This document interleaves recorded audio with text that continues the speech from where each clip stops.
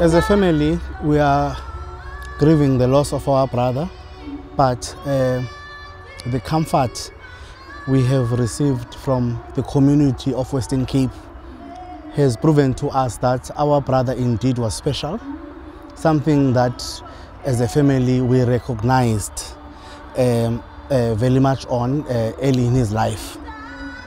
We are proud of the fact that our brother throughout the various phases of his life never forgot who he was.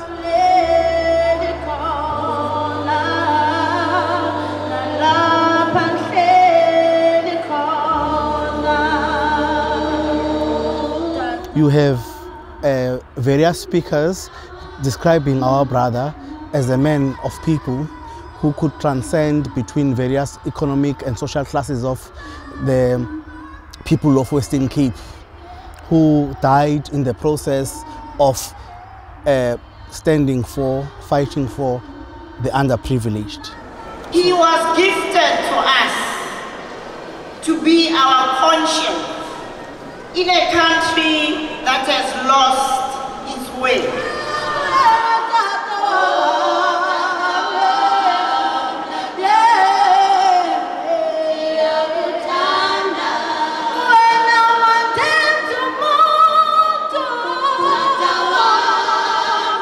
We are humbled by the fact that there were women, one 9 months pregnant, who is about to give birth, and another one amongst the 3 people who were injured together with Loyiso, who threw themselves over our brother as a shield against the bullets. We are pleased by the fact that the baby of the 9-month pregnant woman has survived the incident, is healthy. The doctors have confirmed that the birth is imminent.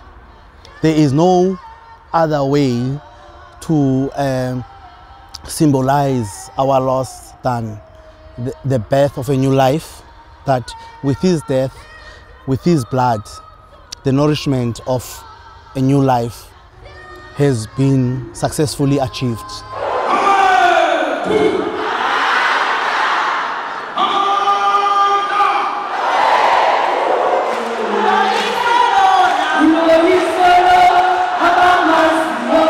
The community itself has risen up to say, with Loyiso's death,